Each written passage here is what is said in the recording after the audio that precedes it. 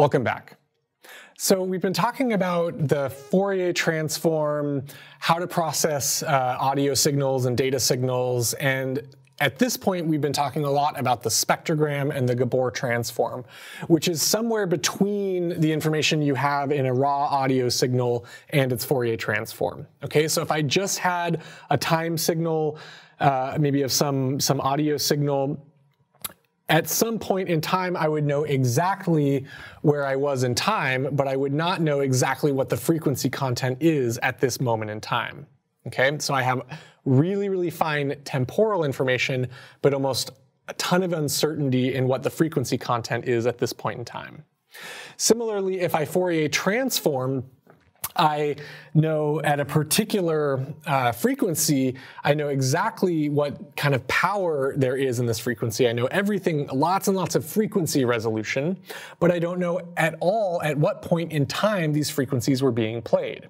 So I have a lot of uncertainty about the time when these frequency peaks occurred. Okay, so here I have a lot of frequency uncertainty, here I have a lot of temporal uncertainty, and the spectrogram, this time frequency diagram, is going to give you kind of this balance of the two. It tells you what frequencies are active at instances of time, but this begs the question, can I get arbitrarily high frequency resolution and temporal resolution? And the answer is no.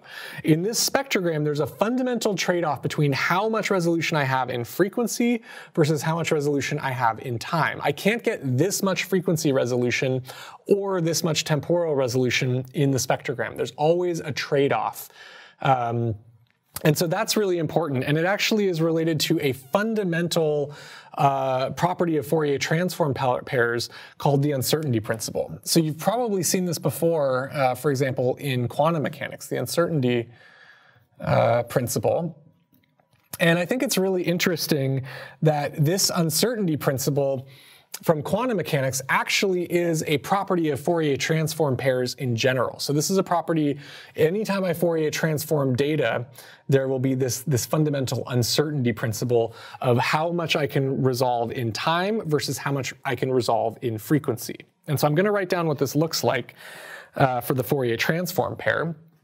So if I have some function of time, and I'm going to make this a function of x because it's going to be a little bit easier. I hope you're okay with me making it a function of x, even though we're talking about audio signals. So if I have some function and I compute its square weighted by x squared, and I integrate that over the entire domain, so this is integrated from negative infinity to infinity, and this is essentially a moment of that function. This is like the second moment of this function squared integrated.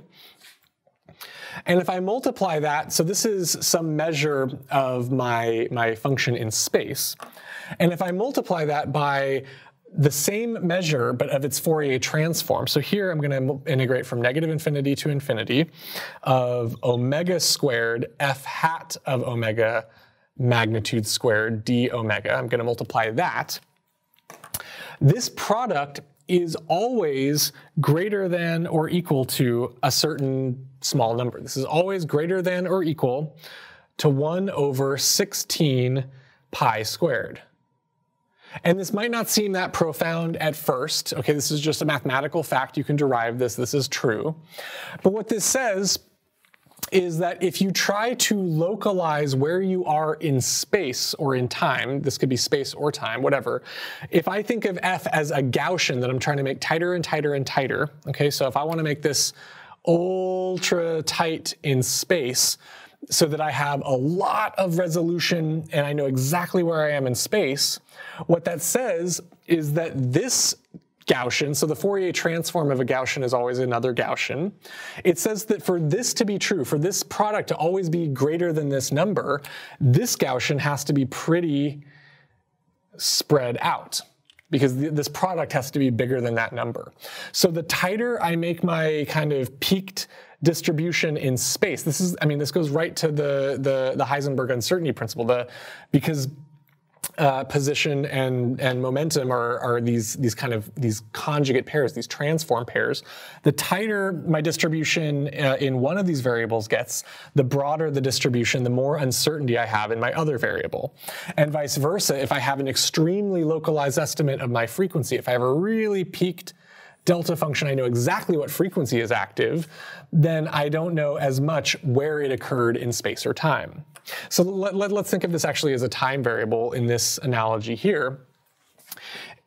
In this picture, I know exactly where I'm at in time, but I know almost nothing about what my frequency content is.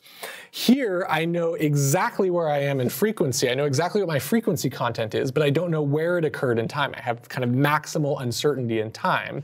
And this spectrogram is kind of the best balance of the two. It's the balance where they're both kind of, not too skinny, not too fat. They're both balanced in this time frequency. So I still have uncertainty in time, I still have uncertainty in frequency, but they're not kind of maximally skewed like in these two pictures here. Okay, so I'm going over this really fast. This is a very glossy kind of shallow treatment of an extremely profound property of Fourier transform pairs. You always have this duality, this kind of uncertainty principle. If I have really, really, really fine peaked information about my spatial distribution, I have uncertainty inherently in the Fourier transform and vice versa because of this uncertainty principle. This is essentially the mathematical underpinnings of the Heisenberg uncertainty principle, and this comes up all over the place, not just in quantum mechanics, but in signal processing, all across the board. You have to be thinking about kind of what your uncertainty limits are, because there are fundamental mathematical limits on how much you can measure these two quantities simultaneously. Okay, thank you.